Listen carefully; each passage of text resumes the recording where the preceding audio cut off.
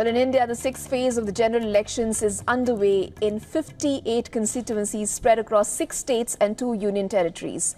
Till 3 p.m. today, around 49.2% voter turnout has been recorded. By the end of the day, polling would have been completed in 486 of the 543 Lok Sabha seats. Voters are casting the ballots in all 7 Lok Sabha seats in Delhi and 10 seats in Haryana.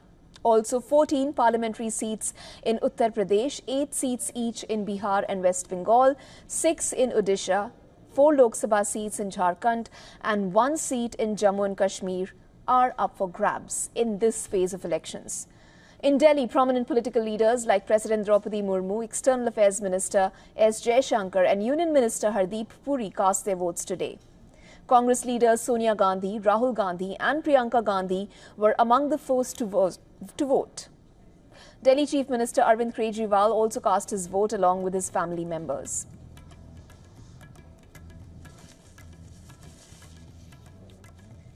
Voters, including political party candidates, began to come out to cast their ballots as soon as the polling started at 7 a.m. local time.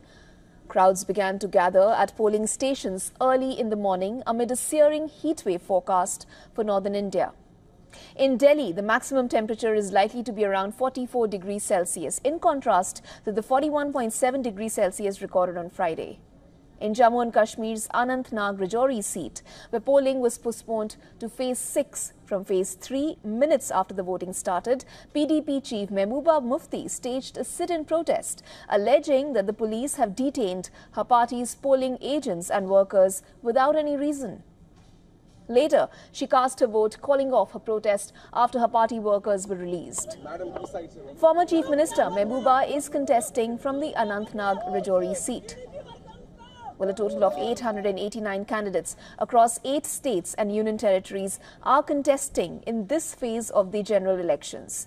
The remaining 57 seats will go to polls in the last phase of elections on June 1st. Now let's listen in to our special correspondent Idris Lone, who has the latest poll updates from Anantnag in Jammu and Kashmir. Anantnag parliamentary constituency has broken all the previous records of vote percentage. It's a direct competition between the former Chief Minister of Jammu and Kashmir, Mehbooba Mufti, with the National Conference candidate, Mia Altaf.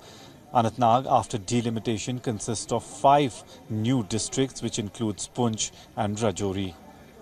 For all the latest news, download the WION app and subscribe to our YouTube channel.